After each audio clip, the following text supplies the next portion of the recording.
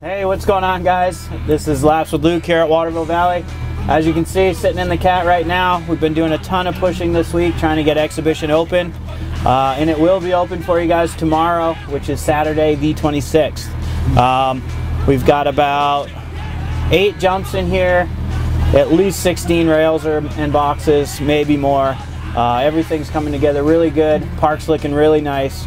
We're just doing the finishing touches on some of the stuff right now and building one last jump, and then we're good to go. In event news, we've got boarding for breast cancer coming up. That'll be on Sunday the 3rd.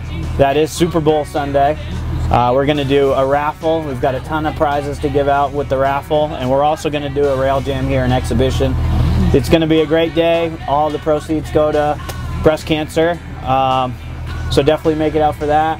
Open your wallets a little bit and help donate for the cause. If you haven't registered for skate camp, online registration is live and ready for you right now.